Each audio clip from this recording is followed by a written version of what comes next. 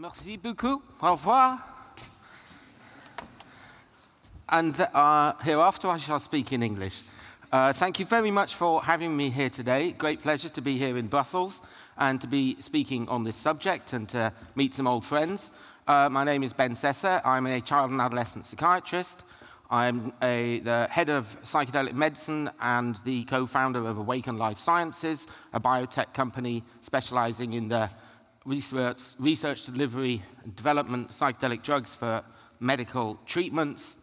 I am a trained and approved MDMA, ketamine, and psilocybin psychotherapist.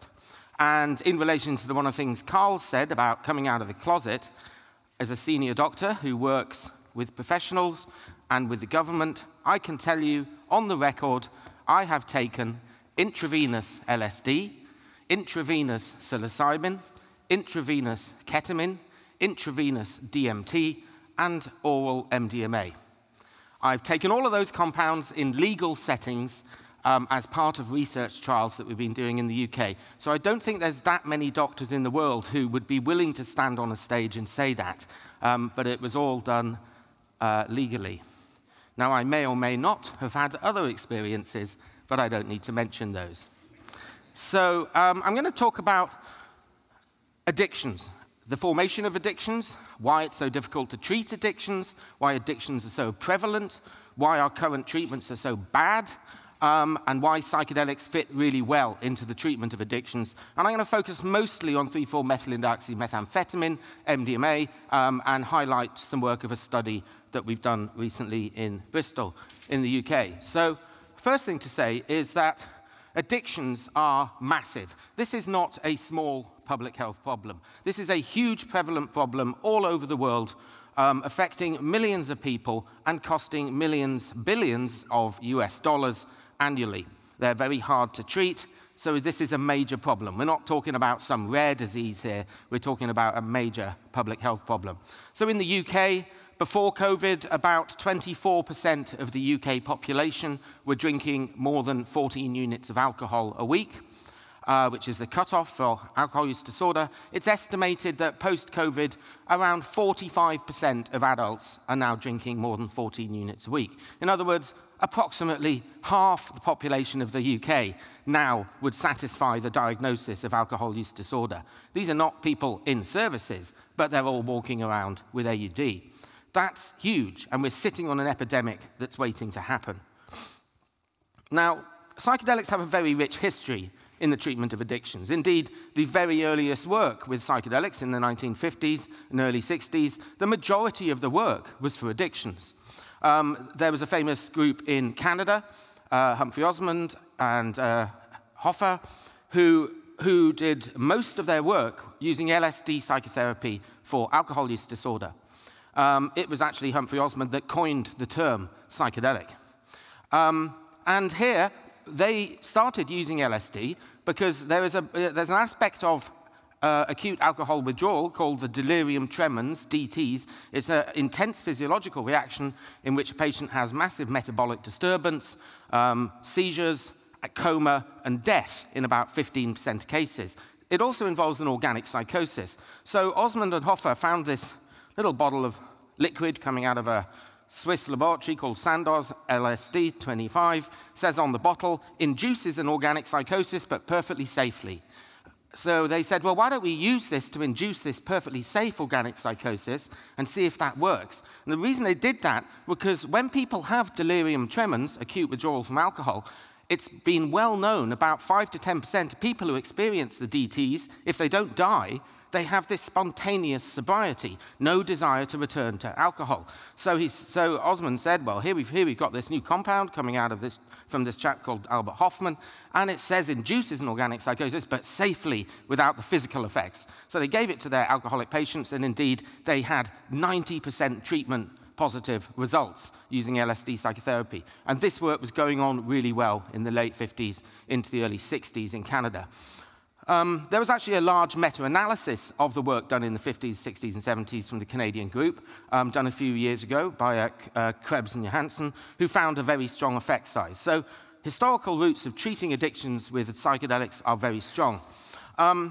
Michael Bogenschutz there, he repeated this experiment in more recent years using psilocybin therapy to treat addiction, and again found very, very positive results for treatment of AUD. And what Bogenschutz found was that the patients that had the biggest mind-blowing, mystical type experience had the best rates of recovery.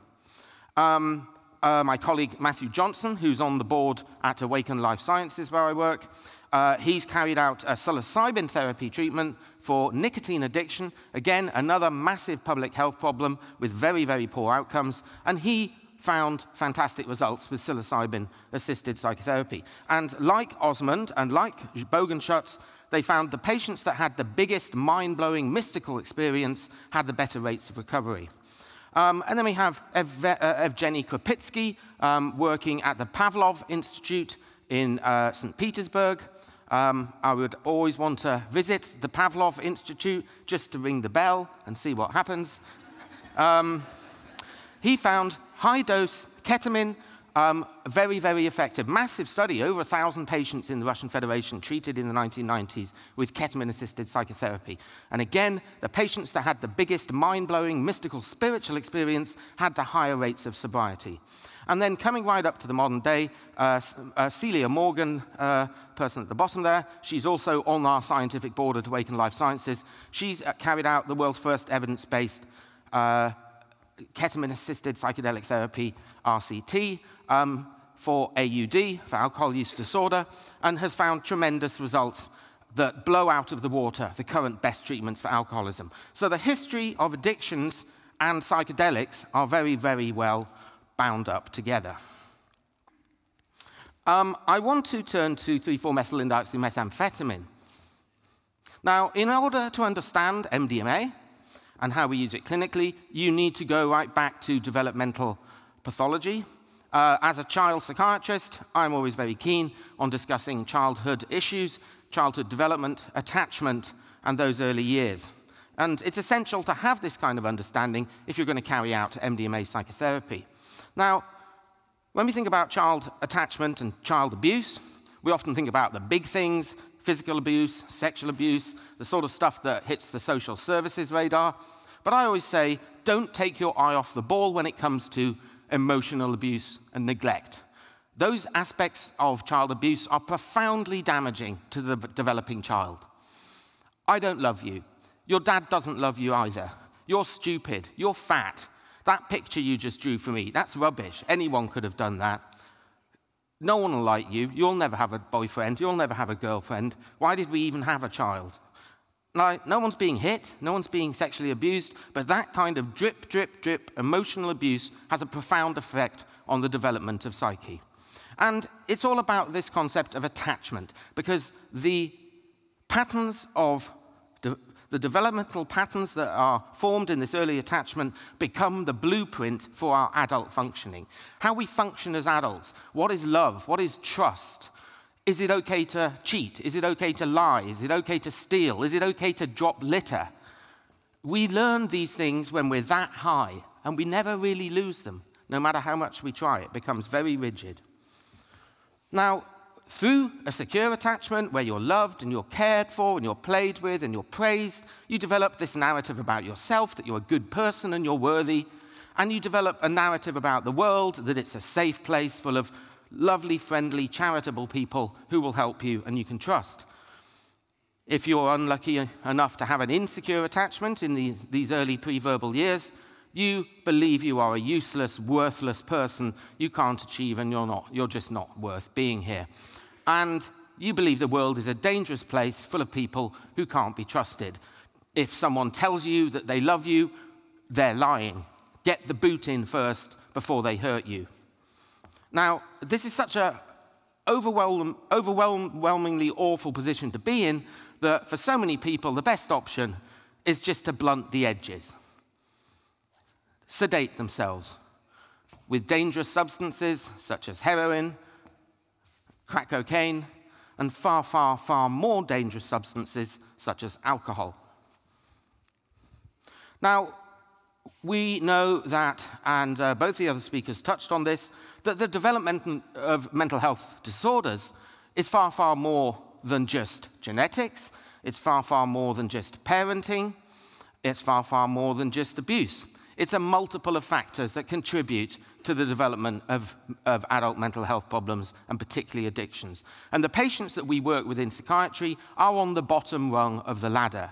We work with the people who are homeless, people who have transgenerational poor education, poverty, racism, exclusion, unemployment, and all of these risk factors stack up on top of one another.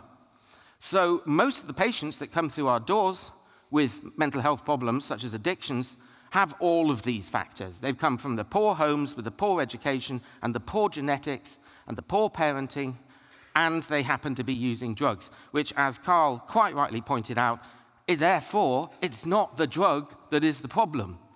It's not. It's those social factors. I could have a pint of beer. I could have 2 pints of beer. I could have a line of cocaine. I could have a spliff. I could have an ecstasy tablet. But because I have a nice, happy home and kids and family and a partner and a job that I like to do, I'm going to stop all that activity on Sunday night because I got stuff to do on Monday morning, which I like, and it makes me feel secure. Now, if I'm sitting there at 9 a.m. on a Monday morning with a pint of beer in front of my hand, there's something wrong with my life. Now, we can't blame that pint of beer. That's the same pint of beer I had on the Friday night. But for some reason, I can't have it on the Monday night. It's not the beer. It's not the cannabis. It's not the cocaine. It's not the heroin. It's the pattern of dosing of those drugs. And when we ban the drug, we're not seeing the wood for the trees. We're blaming the drug when the problems are psychosocial. Indeed, I believe the importance of this attachment relationship is so strong, we could empty half of the prisons and half of the psychiatric hospitals today by having better care for single mothers with children under 5. If we had that kind of social intervention, we would drastically cut offending and mental disorder everywhere. That is how strong the attachment relationship is. Now, I'm not a big fan of categorical diagnoses. I think DSM and ICD are necessary books, but mental disorder is going to be mental disorder. If you hurt a child, you will have a broken adult. Now, they may get PTSD, they may get an addiction, they may get an eating disorder, they may get anxiety, they may get depression, they may get a personality disorder. It doesn't really matter. They are all irrelevant. The cause, the underlying thing that's going on here is this trauma that underlies them all. It's a bit like, since talk about psychedelics, a mycelial bed lying under the ground, and the fruiting bodies that pop up, the mushrooms, are the diagnoses. The mycelial bed is the trauma, and up pop these little mushrooms grown from this bed. And the mushrooms are anxiety, depression, PTSD, addictions. Now, if we focus on that mushroom, we're missing out what's going on underneath, and this is the problem. Now, how does MDMA work? Now, a lot of people think MDMA is just increases serotonin. It's a little bit more nuanced than that.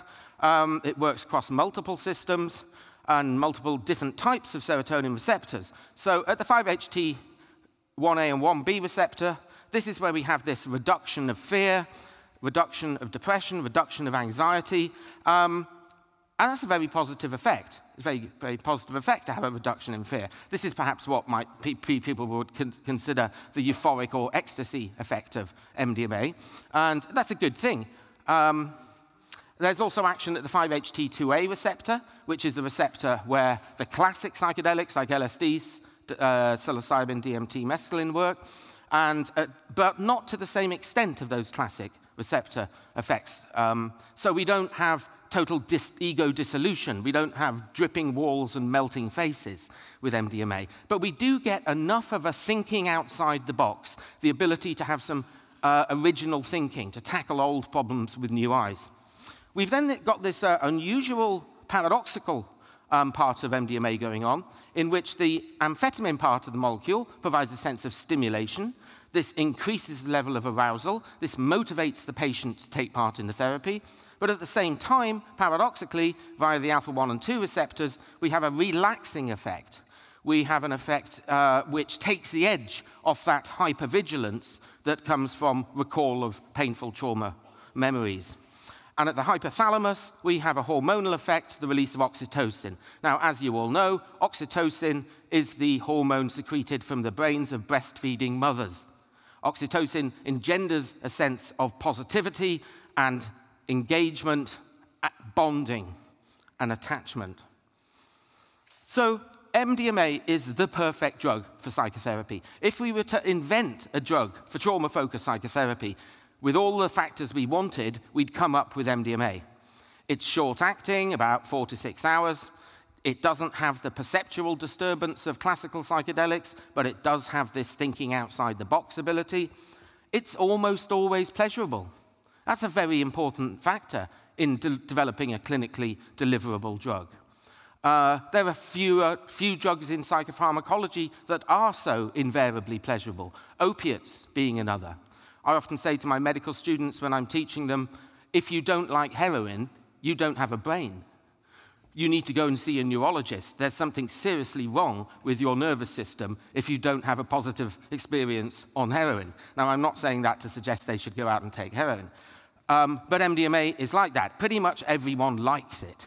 The classic psychedelics can go either way for many people. Pretty much everyone likes the experience, and that's good when you're trying to design a deliverable drug.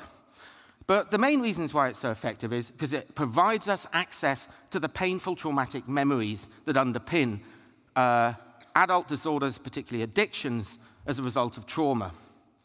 Now, it does this by selectively inhibiting the fear response whilst leaving the other faculties intact. That's very, very important. Now, many drugs will inhibit the fear response. A bag of heroin will inhibit the fear response. A bottle of vodka will inhibit the fear response. But those are messy drugs. You can't work on those drugs. You can't do psychotherapy on those drugs. But MDMA has this unique pharmacological effect of switching off the amygdala, so just the fear has gone, but you can still talk and debate and remember and have psychotherapy. And crucially, you will remember it the next day. And that makes it extremely important in therapy. Now, a little bit of a physiology lesson for you here. So the brain is often thought of as 3 different regions. This region here, this lump at the top of the spinal cord, is called the brainstem. Really, really basic. It does blood chemistry, blood temperature, heart rate, breathing. It's really, from an evolutionary point of view, it's really basic. Cockroaches have one of those.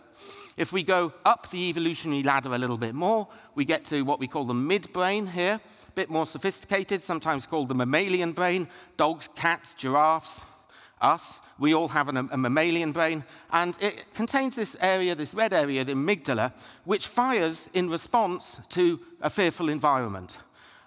It's what we call a bottom-up response. No top-down cognitive input is required. Somebody comes running into the room with a knife. Now, your amygdala will fire, and it'll tell you, get out, you're in danger. Triggers a hormonal reaction called fight, flight, freeze. No thought required. Now, if we go a little bit further up the evolutionary chain to this area here, the prefrontal cortex, this is our lofty human brain, where we have judgment and reasoning and logic. And these 2 areas are in constant debate with one another. Person comes into the room with a knife, your amygdala fires, you're in danger. Fraction of a second later, frontal cortex kicks in and says, well, he looks okay, he looks like a happy kind of guy, he's wearing a chef's hat, he's probably the chef, I reckon I can reason with him. So you're in constant debate. Now, if you subject a child to constant fear throughout their childhood, they never know when they're going to be kicked, punched, burned, raped. They develop an excessive amygdala response. They find things more frightening than other people. And they have an attenuated, shrunken prefrontal response. They're not very good at self-soothing and talking themselves out of pain. So you go into adulthood with this excessive, painful, terrified response. MDMA reverses that. It shuts off the amygdala and it boosts the prefrontal response. And this was studies done by my colleague Robin at Imperial. It does the exact opposite of that traumatized brain. So we decided to set up the world's first addictions study with MDMA. Now, up until this point, every single MDMA study had been done on PTSD, run by a group called MAPS. Ours was the first non-MAPS sponsored study in the world, and we chose alcohol use disorder. I was working in addictions at the time. We chose AUD because it's a very, very common, massive public health problem with huge rates of poor outcomes. It was an 8-week course of therapy where the patients took 2 sessions of MDMA alongside non-drug sessions for preparation and integration. We had 14 patients. We recruited alcoholics from detox groups who were waiting to go into alcohol detox. And we had a male-female co-therapist pair. That's roughly what the protocol looked like.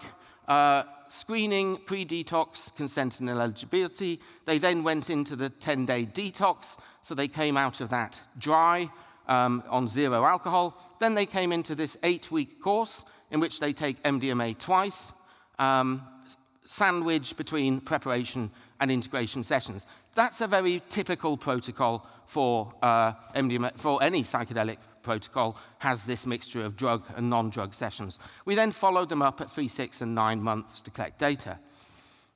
Now, I've been talking about MDMA for over 15 years, and I used to show pictures of graphs and ravers and ecstasy users and neurocognitive deficits. I just don't bother. I'm just going to leave you with a statement. MDMA is very, very, very, very, very, very, very, very safe. And there is lots and lots of data for that. In the UK, we have 750,000 doses of ecstasy taken every weekend. 750,000 doses of ecstasy every weekend for the last 30 years. Yet the rates of morbidity and mortality are staggeringly low. We're maybe talking 5 deaths a year. And when those deaths are looked into, as Carl went into, and you do proper toxicology, they almost always involve concomitant drug use, alcohol, opiates. So I'm not for a second saying that MDMA is 100% safe. Nothing is 100% safe.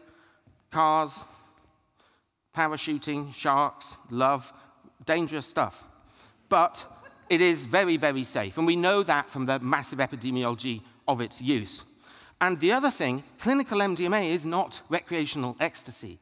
You know, comparing or conflating kids in clubs, drinking, smoking cannabis, taking alcohol, using cocaine, staying up all night, not sleeping, not eating, and then being ill or possibly dying, you can't compare that to somebody lying in a bed in a clinical setting with a doctor and a nurse and a psychologist monitoring them. So clinical MDMA is not a recreational ecstasy, but even recreational ecstasy is staggeringly safe. Nevertheless, in their wisdom, the ethics committee wished us to meticulously look at the physiology of our patients, and these are the pooled results across 26 sessions. As you can see, you get a transient slight rise in blood pressure, temperature, and heart rate, which then comes back down. The green line at the top is the drug effects. This is over 8 hours of the day. And all of these are within normal levels, so we saw no abnormal physiological reactions.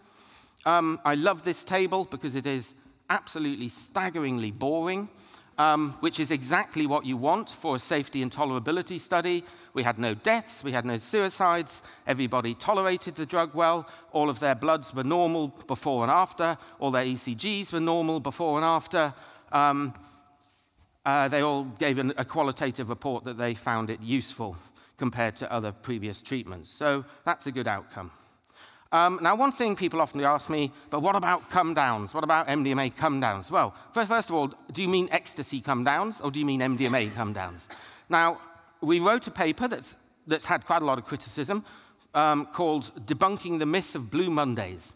We wrote that came out last year, and there's been a lot of debate around that.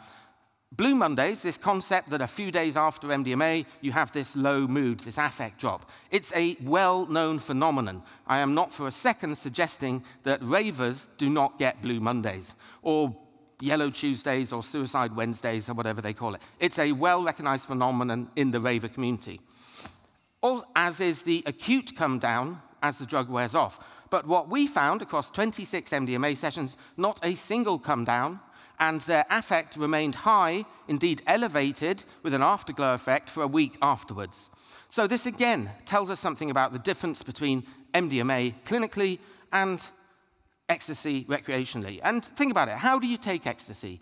You go to the pub, you have a couple of pints, you go round someone's house, you drop a pill, you go to the club, you have another pint, 4 o'clock in the morning, you have another pill, snort a line of cocaine, you go back to someone's house, you have another pill, you do a bit of amphetamine, you smoke endless spliffs, you get no sleep, you stay up all night.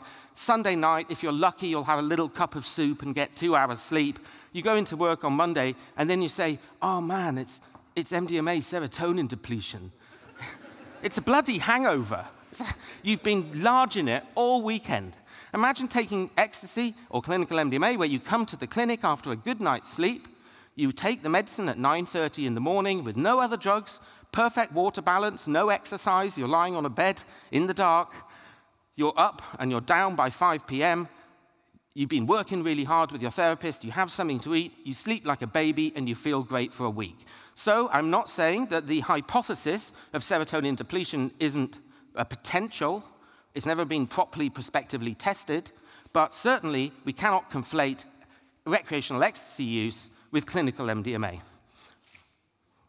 What were our outcomes? So it took us a very long time to get 99.98% pure GMP MDMA. They had to recrystallize the precursor 6 times. They lost yield, and we ended up from a kilo of precursor with only 190 grams of MDMA. So we thought, while this is going on, we did an observational study. Because we couldn't do a randomized control study with 2 arms of the same cohort, we looked at how patients having detoxes in Bristol were doing. And the results were sad. So they all came in with very heavy daily use of alcohol. They all dropped down to 0 after their detox, and with no intervention from us, but with complete intervention from the very best that modern medicine gives alcoholics, MAP groups, AA, anti-craving drugs, inpatient rehabs, lots and lots of money, lots of time. By the end of 9 months, pretty much all had returned to where they'd started. Very typical result. Very, very sad. This is the best modern medicine does for the alcoholic. We were better at treating alcoholism in the Victorian times than we are today. That's how it is. And that was the result after our MDMA study. It was as closely matched group of people as we could get it, using the same questionnaires and the same entry criteria, but they had the 8-week course of MDMA-assisted psychotherapy. I superimposed those 2 graphs. I've changed the axes slightly to say over 14 units. In other words, they all have AUD, so it's 100%. The red line are the ones that got the traditional treatment as usual, and the black line are the ones that got our MDMA study. Now, 75 versus 21. That is a staggering, staggering result. That blows out of the water the current best treatments for alcohol use disorder. Now, let me be clear, this is not 2 arms of the same randomized group. These are 2 separate studies. We're comparing a treatment as usual group with those that got the MDMA, which means the obvious next step is to go to a phase 2b study with a placebo group, so we can decide whether it is the MDMA or just the wonderful therapists, and then go on to phase 3. This is a study that's underway at the moment by Awakn Life Sciences, and with a plan to take MDMA for AUD into FDA and EMA for approval and license use of treating alcohol use disorder in the next few years. Awakn Life Sciences is a biotech company. We don't just do research, we're also training psychedelic therapists, and we're opening clinics. And that's a really important part of what we're doing, opening clinics all around the world. This gives us the opportunity to be the high street presence for where people come to get psychedelic therapies. MAPS are not building clinics, Compass are not building clinics, loads of ATI are not building clinics, loads of people are doing work within the psychedelic sector, but we're the only people who's, apart from a group in the States called Field Trips, we're the only people who are building physical bricks and mortar clinics. We have 3 so far, Bristol, London, and Oslo. We intend to have 15 to 20 in the next few years, where people will come to get their therapy. And you can see our research plans around addictions. We're taking the MDMA study forward there. We're taking Celia's ketamine study forward into phase 3. We currently have underway behavioral addiction studies, and we're also making new chemical entities new molecules with entactogenic effects like MDMA, but we're aiming for them to be shorter acting, 2 hours, which makes them more clinically deliverable. Now, we are not just a ketamine infusion clinic. You've probably heard about ketamine infusion clinics. There's 600 or 700 of them in the States. Ketamine was serendipitously discovered to be a rapid-acting antidepressant about 10, 15 years ago. And there's all these clinics, you go in, you get your shot of ketamine, you go home. No psychotherapy. I've heard of some of them, they even say, oh, I'm really sorry, you're going to feel a bit weird for a couple of hours. Don't worry, it'll pass and you can go home. Now, that feel a bit weird for a couple of hours, we like. We think that's important. Because we're trained MDMA and psilocybin therapists, we use ketamine as an adjunct to psychedelic psychotherapy. It's not an irritating side effect, that weirdness. It's a valuable mental state that we can work in. So we can only use ketamine in our clinics at the moment because it's the only licensed psychedelic medicine. MDMA, psilocybin, LSD, DMT, they're not medicines, they're research chemicals. They are moving towards becoming licensed medicines, and we will have them in our clinics ASAP. So think of it as Awakn psychedelic medical clinic, ketamine now, MDMA and psilocybin coming soon. And we use them for we use ketamine-assisted psychotherapy for a whole range of different treatments, not just treatment-resistant depression, which the ketamine clinics do, but also anxiety disorder, PTSD, eating disorders, and all addictions. Do come and have a look at our clinics. They're very, very beautiful. Bristol is a lovely city. It's the San Francisco of the UK. And we have lovely staff there, and we're having great results so far. We also have clinics in London and Oslo. So just going to fly through these before I end, because these are some of the questions that come up in using psychedelics to treat addictions. You're just swapping one dangerous drug for another. Well, that's an absurd thing to say. There is nothing you can do that's more dangerous than drink a bottle of vodka a day. There's no medical intervention out there that's worse than a bottle of vodka a day. So if taking MDMA or psilocybin or ketamine on 1, 2, or 3 occasions stops you drinking that bottle of vodka a day, that's an excellent cost. Benefit over cost. So that's rubbish. The risk of addiction is psychedelics. Psychedelics are not on the radar in addiction services. Trust me, I've been in addiction services for over 15 years. Never seen a case of MDMA addiction. Psilocybin addiction. Nobody breaks into your car to steal your objects to get their next magic mushroom fix. It's just not on the radar. And we know this from animal studies. Lack of research for proven efficacy, that's rubbish. Every single one of the pilot studies with psychedelics for clinical conditions, in every condition, from depression to anxiety to PTSD to addictions of the last 15 years, have been tremendous results. Not just okay, tremendous, like ours.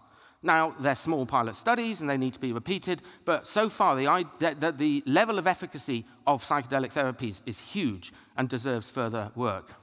The only ones that didn't work were the microdosing studies recently. I'm not a big fan of microdosing, and if someone wants to ask me a question about that later, I'll tell you why. Sends the wrong message, read drug policy. I mean, don't even have to say that. The message, read drug policy should be the truth. Drug policy is ineffective, unpoliceable, unethical, dangerous, kills young people. Successive Home Secretaries have blood on their hands for the deaths of young people who would not die if it were not for the prohibition. So I'm not even going to go there because Carl and other speakers have done that. Costly and difficult, yes. Really, really expensive. Pharma industry are not interested in this. Pharma industry are not interested in drugs that you only have to take once, twice, or 3 times and be better. These are not maintenance daily drugs that you have to take weeks, months, decades to mask symptoms. These are drugs that are more like surgery than our current top-down biological paradigm of psychiatry, where you stay as a lifelong patient being cared for in a palliative care type fashion. Because if you present in your early 20s with PTSD or addictions, it's due to childhood trauma, there's a pretty good chance you'll be talking to your psychiatrist in your 60s or 70s. Now, after 100 years of psychiatry, that is not good enough. Psychiatry is failing these patients with this top-down biological model, using symptoms to mask, using daily medicines to mask symptoms. This is more like having an orthopedic surgical operation. An intensive, upfront piece of work gets you better, gets you out the door forever. Stigmatizing, Absolutely. If there's one thing I will absolutely credit the war on drugs for, brilliantly, it has poisoned the minds of intelligent and erudite people for the last 50 years. Even smart people who should know better, senior doctors, they hear the words LSD and their first thought is, makes you jump out of windows. It's like, God, have you not read any papers for the last 50 years? It's been a very, very effective campaign of telling lies and not listening to scientists. So we do have barriers. I've been involved in over 15 years of psychedelic research. It's been a tremendous pleasure. One thing we massively need to do is increase diversity and inclusion. There's far too many old, white, bald, middle-aged men. That's something that's not just in psychedelics, it's across the world, but we have to fight with, in my opinion, positive discrimination to move that forward.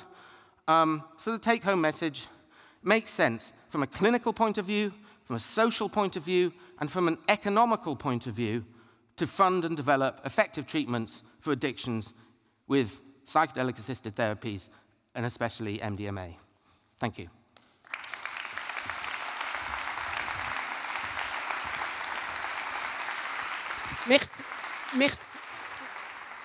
Merci pour cette invitation à changer de point de vue sur le MDMA. Il reste un peu de temps pour quelques questions, une ou deux questions. Est-ce que certains d'entre vous souhaiteraient... oui, là-bas. Ah, ici. Oui, excusez-moi. Ben, thank you. Here, Carl, right here.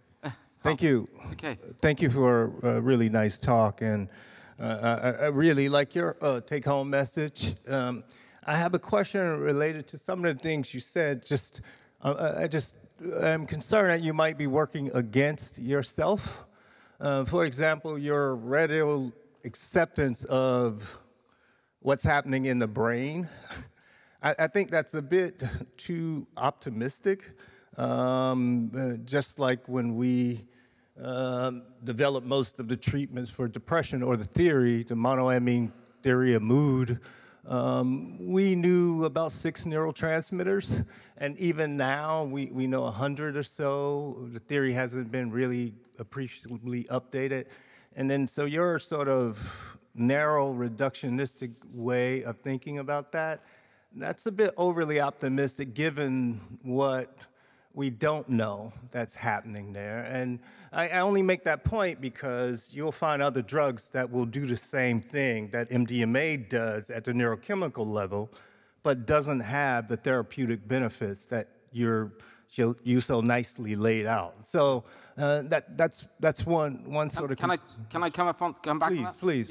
So, yeah, I am a clinician. I'm not a neuroscientist, so forgive the mistakes in the neuroscience. It is a dumbed-down version. I knew you'd be here, Carl, so I wanted to make it easy. So I absolutely accept that I don't know enough about the neurobiology at the higher level, and also you're quite right that it changes all the time. But what I would say about the neurobiology of MDMA, and similarly the neurobiology of ketamine and psilocybin, all of which have different neurobiological mechanisms.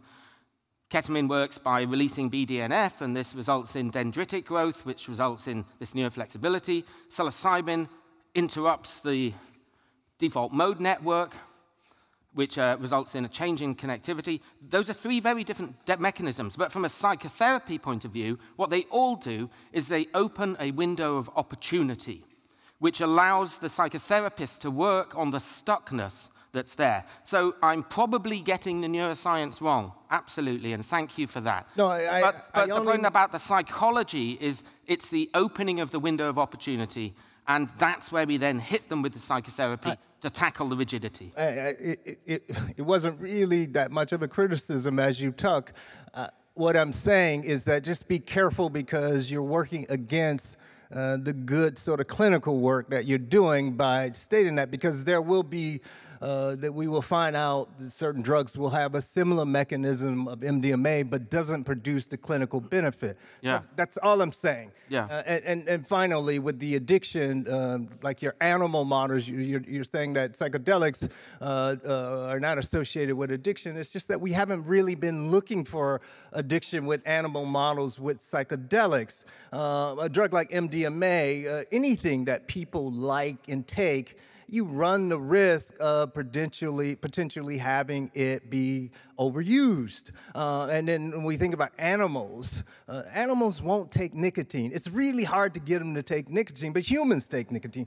Animals won't take THC. And so these animal models for addiction, probably not the best models to be referring to. And just because it has an addiction potential, doesn't mean that it shouldn't be used therapeutically. So just be careful. No, I agree with that. And any of us who know about animal models and addiction will have heard of the whole rat park scenario and how for 50 years we've got it wrong in our statement of animal addictions. It's actually psychosocial things. I guess my main take on the low addiction for psychedelics, as I said, comes from the epidemiology of use and my work as an addictions consultant. In 10, 12 years in addiction service, just queues around the block for alcohol, benzos, crack cocaine, and heroin, and nobody ever coming into our service with MDMA psilocybin. So I prefer that kind of real-world approach that you just don't see. You just don't see that kind of drug-taking behavior for addictions. But thank you for both those points, Carl. Okay, thank you. I'm going to ask the question you wanted to hear. It's over here. Yes. It's a question about the mind-blowing experiences. You said that most effects of the treatment are with high doses, with the mind-blowing experiences. But as you know, and you stated, microdosing is kind of a thing. And I hear you're not very enthusiastic about it. I just wanted to know your view on microdosing in treatment of anxiety disorder or depression or whatever. That's the question. Okay, so microdosing is very much the flavor of the month and has been for a couple of decades now, starting out on the west coast of California and now all over the world. Let me get this straight. If you are a microdoser, it works, okay? You do microdosing, you will report it works. Great, that's fab. I love to hear people saying, this works for me. I no longer have to take this codeine, I no longer have to take this sleeping tablet, I feel better at work, I'm more creative, my relationships have improved ever since I started microdosing. Great, microdosing works. However, the recent data of 2 studies have suggested, yes, it does work at a gross level for the individual, but it strongly looks as if it is a placebo effect. It's not an active drug effect. If you want it to work and you believe it works, it works. So yes, it does work, as does crystal healing and horoscopes and other vague fictional things like religion. They all work if you want them to.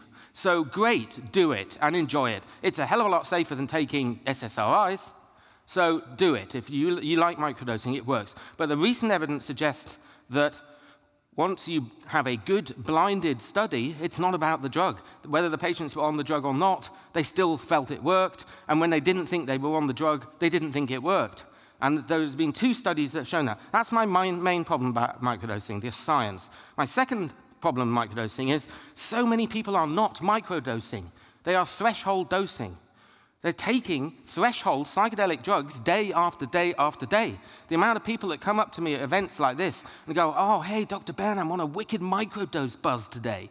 It's like, if you're on a microdose buzz, you are not on a microdose. Today you are threshold dosing, and you threshold dosed yesterday, and you're going to threshold dose tomorrow. And I've seen a lot of clinical patients start to unravel. Psychedelic drugs are superb, but they ought not be taken every day at a threshold dose. You do start to lose the plot. And there's more and more evidence of this coming through. So if you are microdosing, make sure you are microdosing. The way to do it is to increase very, very, very slowly. The moment you get an effect, drop down to at least 1 or 2 places below where you got no effect. That's your sweet spot. If you're on a buzz, you're not microdosing. And the third reason I don't like microdosing is because why I like psychedelics. I'm in the psychedelics game because I don't like daily maintenance medications. If you're going to take a drug every single day, sure, LSD, psilocybin are much, much safer drugs than SSRIs, but my whole principle is I want to get people off taking drugs every day. I'm much more keen for you to come in and take a high-dose psychedelic, a proper high-dose psychedelic with psychotherapy, get better, and then not have to take any drugs every day, either SSRIs or psychedelics. So those are the 3 reasons why I'm not a big fan of it. But if it works for you, knock yourself out. Merci beaucoup, Dr. Ben Sessa.